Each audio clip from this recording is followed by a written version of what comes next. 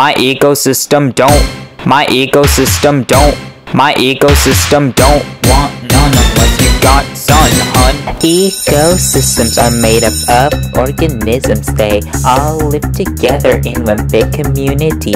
Organisms interact with some abiotic factors. Got producers and consumers and lots of decomposers. They're real.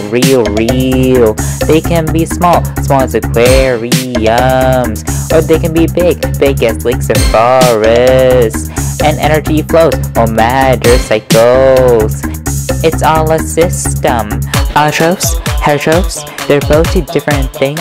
Autotrophs go and make their own food, while heterotrophs go eat whatever's good.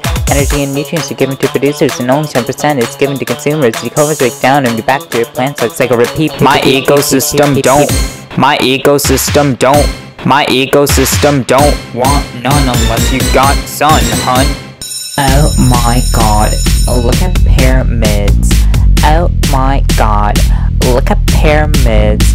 Oh my god, look at pyramids. Look at pyramids. Look at pyramids. So trophic efficiency is the percentage of all production that's transferred from one level to the next. It's about 10%, or that's what Raymond Limon said, and it keeps on flowing until the top one's dead. Now this dank pyramid represents the dry weight of all organisms in one trophic stage, and at high levels there's a sharp decrease. It's all a system. By the way, gotta say, matter can be created or thrown away.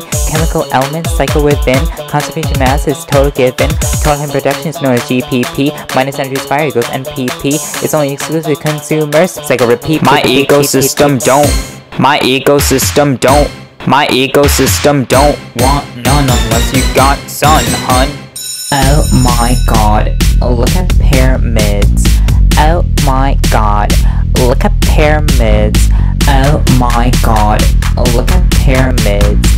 Look at pyramids. Look at pyramids. Climb to the top, but give a little back. Climb to the top, but give a little back. Climb to the top, but give a little back.